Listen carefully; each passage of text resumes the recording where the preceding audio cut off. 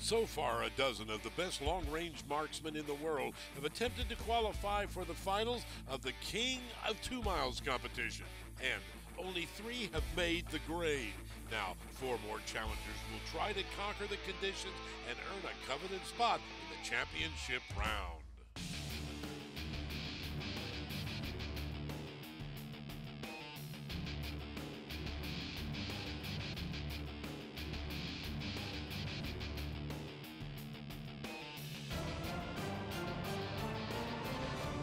Welcome to the King of 2 Miles presented by Lapua, coming to you from the NRA Whittington Center in Raton, New Mexico. Hello again, everyone. I'm Ted Jones, and joining me for today's coverage, our expert analyst, Paul Phillips. Take a look at the qualifying they have to do. Target 1, you get 5 tries to hit 1 shot. Target 2, 3, and 4, you only get 3 tries. You must hit at least 1 shot on every one of those targets or you're out. Where are those targets located? Well, target 1, 1,550 yards, less than a mile, 24 inches by 37 inch size, the same for target number 2, but it moves out to 1,715 yards. Then we go over a mile with target 3, 1,890 yards, size 30 inches by 37, so is target 4, but it's almost 2,000 yards, well over 1 mile away. Sure is windy today. Being able to read the wind and other variables is a key to how the teams communicate. Spotter and wind reader. It's very important for the spotter and wind reader to have communication with each other. The wind reader may not see the impact or trace, and the spotter may not see the mirage. They have to work together with all those things to come up with a solution to tell the shooter immediately where he needs to make corrections. So the wind reader or the wind coach and the spotter have to be communicating with each other and have a terminology where they understand each other immediately to get that solution to the shooter as quickly as possible.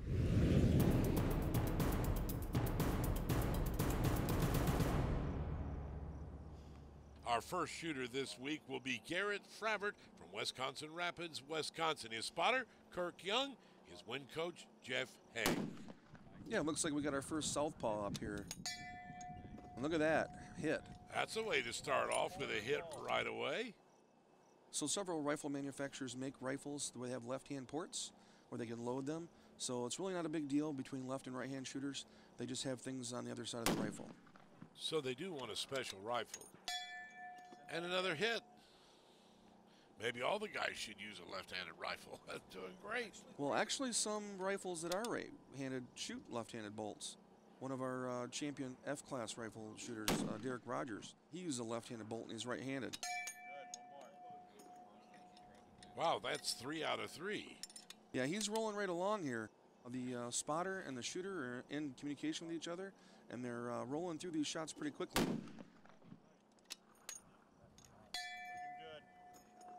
Shot number 4, 4 out of 4. The guy's doing something right. I'll tell you, whatever you're doing, don't change it. Yeah, he just racked up a massive amount of points. Remember, the first shot hits are worth 5 times the distance. Unfortunately, he missed the 5th shot, but not a big deal. Take a look right there, 4 of them right where you want them.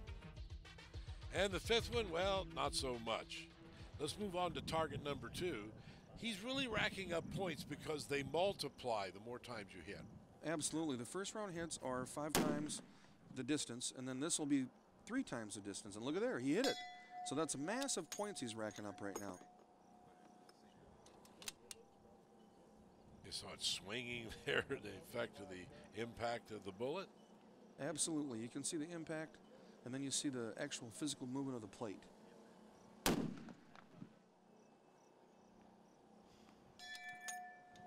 Oh, boy, he's really racking points, Paul. Oh, absolutely. That last one was almost center mass. So he's these guys are working really efficiently, and notice their tempo. It's up speed. They're taking advantage of that wind drift. 3 out of 3 on target number 2, which is usually a problem for some of these competitors. Boy, Garrett just breezed right through it, so he'll get to move on to the 3rd target. Now we're over a mile away. Yeah, if he keeps making these first round hits, he's going to be the leader at the end of the day. Oh, the first one, a hit again. Yeah, notice he had a hit on the target, but the spotter didn't see it. So now they're going to have to guess where to shoot the next shot. Because the idea is to keep moving to the center of the target. See, that hurt. He couldn't give him any information, so he gets a miss.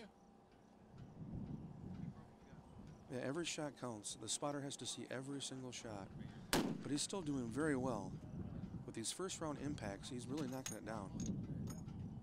And another miss. But he hit one right there. You see it, target number 3. That's all he had to do, folks, to move on to target number 4. If he can hit one of those, he goes to the final.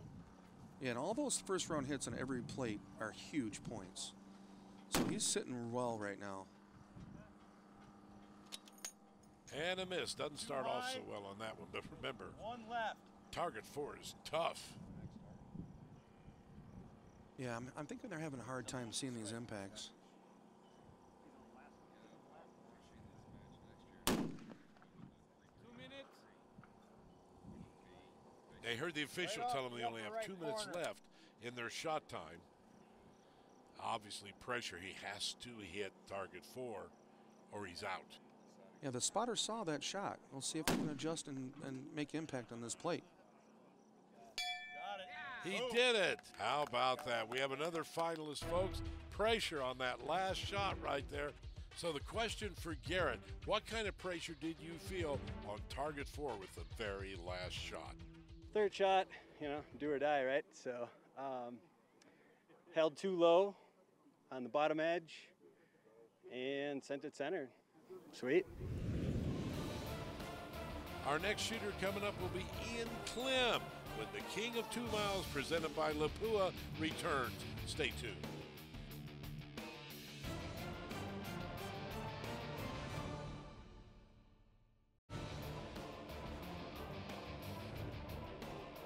The King of 2 Miles is being brought to you by Lapua Bullets, passion for precision. Blackstone with Graphene by IA Coatings, innovation without boundaries. And by McMillan Fiberglass Stocks, molding the way America shoots.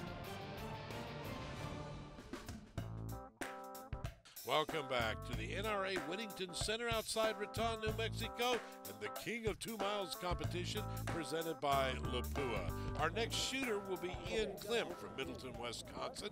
But first, let's find out a little bit more about Lapua and how they got started.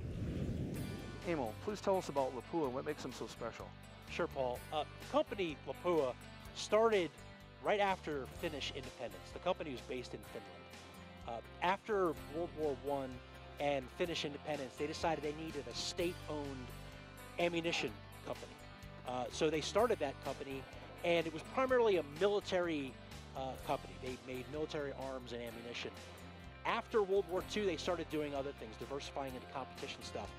They soon became dominant in international shooting, Olympic stuff, rimfire ammo, cartridge cases for 300 meter, things like that. Over the years, they've kind of developed and stayed with the advances in industry and the advances in technology in the shooting sports. So now they offer brass from very small calibers all the way up to brass that guys out here are using for extreme long range. Awesome. Where do you see the future going with Lapua? So, you know, Lapua is really great at reacting to the market. We have brass that we came out with 6.5 Creedmoor, small rifle primer pockets, 6.5 by 47, originally designed for 300 meter shooting, but has great applications for mid-range with small rifle primer pockets. The 308 Palma brass that you guys are using on the U.S. rifle team with small primer pockets. So reacting to these trends. So currently we're making 338 Lapua brass, we make 300 Norma Magnum brass, and we're introducing 338 Norma Magnum brass. And with potentially larger calibers to come, some of the calibers that we're seeing out here today. Ian Clem will be using the Lapua products, by the way. He starts out with target number 1. We have Ian Clem, engineer with Vortex, also Dan Polable, the U.S. rifle team. They're teamed up today. We'll see how they do. Yeah, Dan should give him good advice, although he missed that first shot because Dan's one of our finalists. Yeah, this is really critical. The spotting job is really difficult. I'm sure Ian has a really good shooting rifle. Let's see if they can put it on the plate. That go over the top. I'm thinking went over A the miss top. with the second Hold shot. bottom. Same wind, hold the bottom of the target. 2.5. 2.5. trying to get him corrected. A minute and a half. Missed another one. And hold. And that's on target 1. And hold right edge. Right over the top. Oh, folks, pressure. He has missed 4 out of 4. Just inside right edge. Just inside center. Left of center. This is his last try. Left of center, bottom edge. He must hit this. This is important. The communication process is so important. Ah, he finally made it.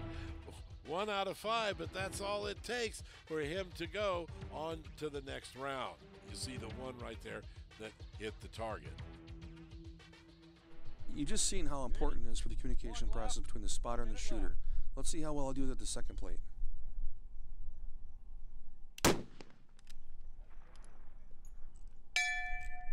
A hit on the first one. Now, imagine that. He could only do 1 out of 5. We move the target back further, and he hits the first one. Yeah, they just have to be in sync and in rhythm. Let's see if he can run this out. That's 2 out of 2 on the second target. Yeah, those two shots were only about 4 inches apart. Let's see what he does on his third shot.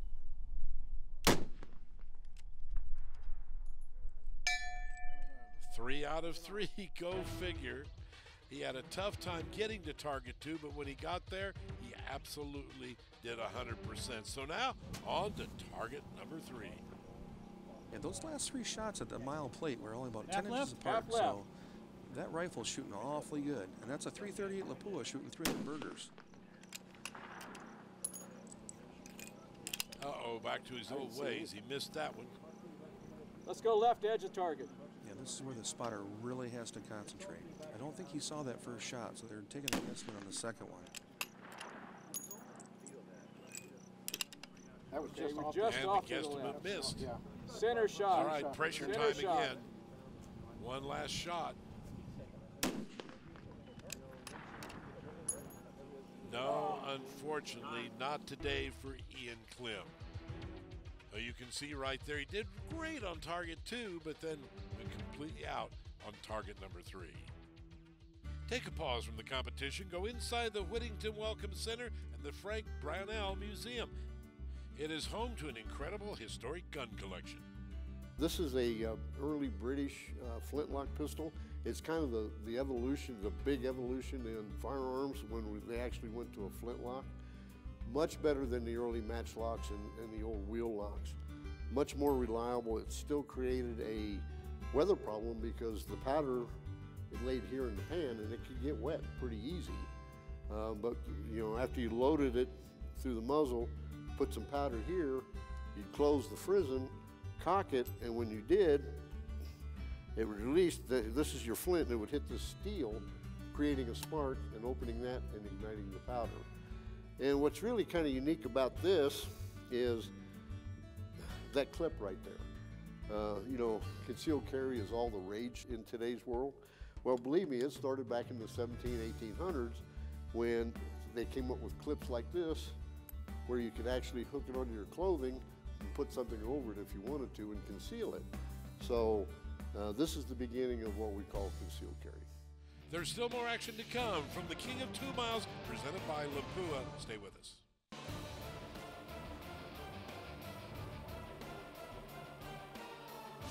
Welcome back to the NRA Whittington Center. We're covering the King of 2 Miles, presented by Lapua. Our next shooter, Liebert O'Sullivan. This shooter hails from Midland, Texas. I live down in West Texas. I've got a place that I can shoot out to 1350 that's easy to get to, and we just, you know, we show up and do what we can. He'll get ready to start now, concentrating. Target number 1. Another southpaw here. Left-handed bolt, left port. Well, he starts off with a miss. Notice the spotter is a little closer to the shooter. He can hear him a little bit better. And a little bit more stable position down on the ground there with the tripod. Oh, high. You could see that one. It almost missed the dirt. Yeah, I'm not sure if the spotter can see it or not. He's not saying nothing to the shooter. No, I think he couldn't see the impact, I guess. But somebody did something right. He's got a hit. Not a lot of points, but he has the right to move on. But he's got 2 more tries. Pick up some more points.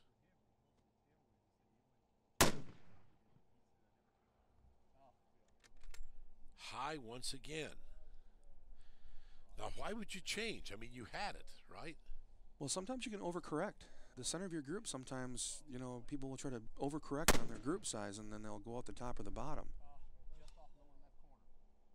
And one more miss, but he gets the right to go on. Take a look at the placement. The one shot that he hit is the one that counts. Almost didn't get it clear at the very bottom of the target. Now we're moving to the 1,700-yard plate.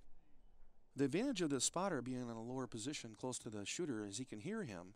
One disadvantage is you might not be able to see the traces effectively. A lot of times you sit up behind the shooter so that you can see the trace coming into the target. When you're off to the side, you're not able to see that trace as well. This could hamper them on this next target here.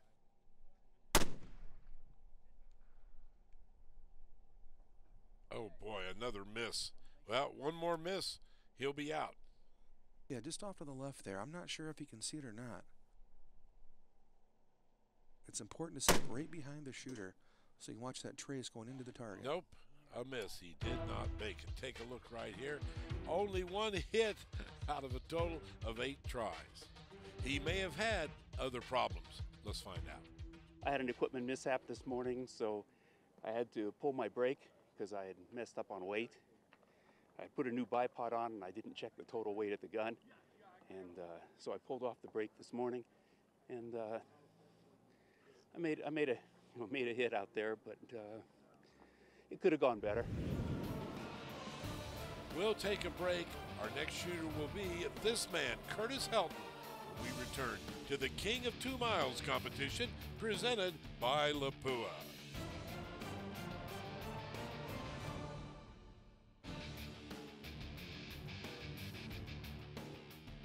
King of 2 Miles is being brought to you by Night Force Optics. Rugged, reliable, repeatable. Applied Ballistics LLC, the science of accuracy. And by Z-Max Micro Lubricant. Protect your gun from harmful buildup. Welcome back to Raton, New Mexico, site of the King of 2 Miles competition presented by Lapua. You can see a lot of wind raising right here, and that affects this shooting. Oh, does it ever. Curtis Helton is going to have his hands full as things get later in the day. Curtis is a machinist with Stiller Precision, and his spotter Dale is the owner. So these two right here are with the Stiller Company, and they build great rifles. Let's see how these guys can do here. Well, 2 misses so far. Remember, that windage is really important right now. You saw those flags standing straight out. Yeah, the wind, if you look on the screen here, downrange, you can see the wind and mirage is blowing pretty good. See if they can put a handle on this windage situation. Okay, one target low. Another miss. They're trying to zero it in, get it closer to the target. Yeah, that actually impacted it in front of the target that time. Send it.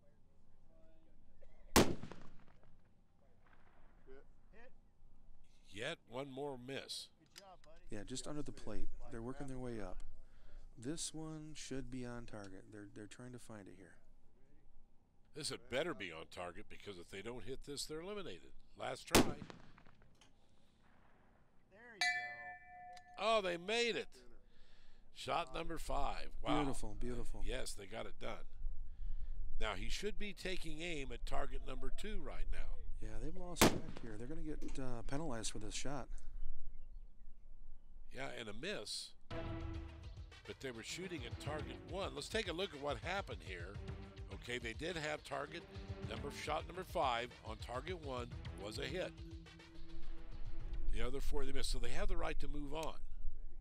Yeah, unfortunately that first shot is going to be a miss from the last plate. But let's see if they can make some impacts here with 2 shots to go. Half mil low. Yeah. About 2 minutes. Yeah, this will be their last shot here. If they don't make this, they're going to be eliminated. You heard him say it was low. Up 2 minutes. It's unfortunate. They're trying to concentrate on the wind, and they just lost track of their rounds on the first play. That was 3. Yep. That was 2. Yeah, that was 3. That was 3. No. I mark them as I go. Did you shoot an extra shot on the low one? He shot 6 on the first target. Right. Count your brass. Yeah, he shot the first target 6 times. Yeah. I'm going to give you that. Yeah, the brass tells the I've got story. enough brass. You are All the correct. rounds that are expended.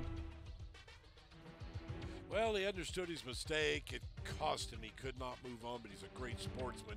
He talked about the confusion and what happened. I just put the gun together last week, so my elevations were off by 5 minutes, which then I was scrambling the rest of the targets trying to adjust and figure that out. So it was all my part. Real sportsman guide. We now have 4 shooters qualified to go to the final. Look how close it is right there between the top 3. My man Paul Phillips dropped down to 3rd place, but hey, he's still in the final. That concludes week number 4 coverage of King of 2 Miles. I'm Ted Jones. For my expert analyst Paul Phillips, thanks for watching. Tune in next week. We'll qualify more.